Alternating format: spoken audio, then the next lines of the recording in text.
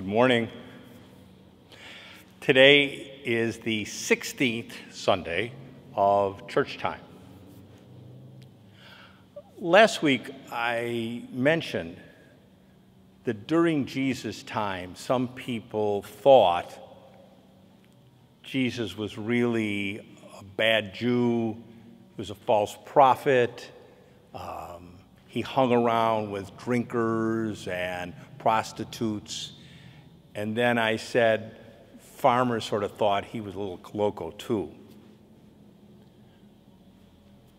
But also during Jesus' time, certainly some people thought that Jesus was very naive, meaning, oh, Jesus would talk about love and forgiveness, and Jesus really did not understand the world.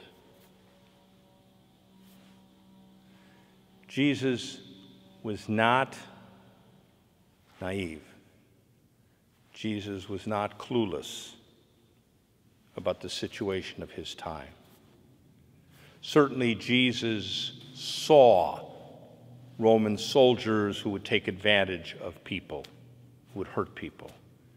Jesus saw very wealthy landowners who oppressed poor farmers.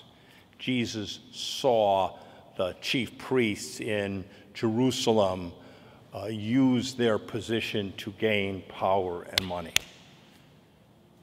Jesus understood clearly that in the world there were people who did good and people who did evil.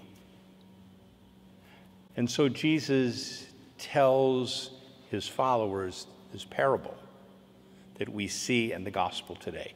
He talks about a man who plants good seed, but then during the night in the darkness, his enemy comes and plants weeds, destructive plants.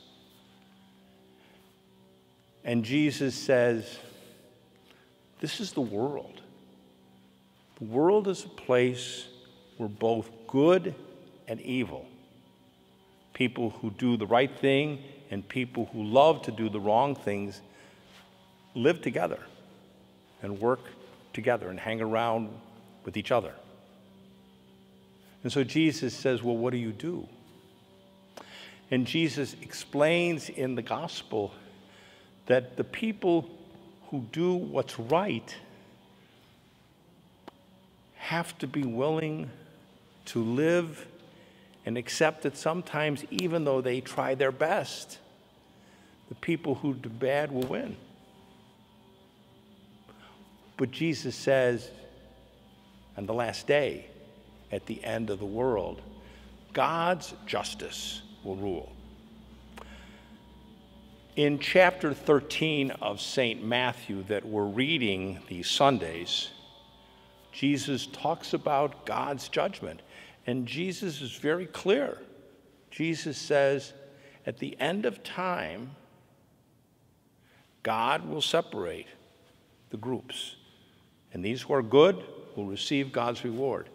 And these who are bad will receive punishment. Again in St. Matthew, in chapter 25, it's the same vision of Jesus about the end of the world.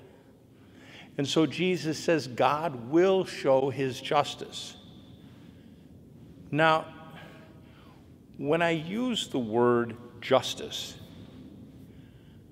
I want us to understand what Jesus meant by justice. And how we understand that we find in the first reading today, where the writer talks about God's justice is filled with kindness. I think too often when people think about justice and they say, well, I want justice, I want what's right, often what people are saying is, I want to get even. I want to hurt that person who hurt me. I want to punish that person who made me suffer. God's justice, it's not. God's justice is a justice that looks at all of us with mercy and with kindness. And so I really would encourage us all, when we have those feelings of, I want justice, I want what's right, to ask ourselves, what do we really mean? Are we really seeking that justice which shows kindness and mercy to others? Or are we only looking for hurting people? That first reading today, I really encourage you to take your time with that reading and see this encouragement to live with a justice that is truly kind and merciful.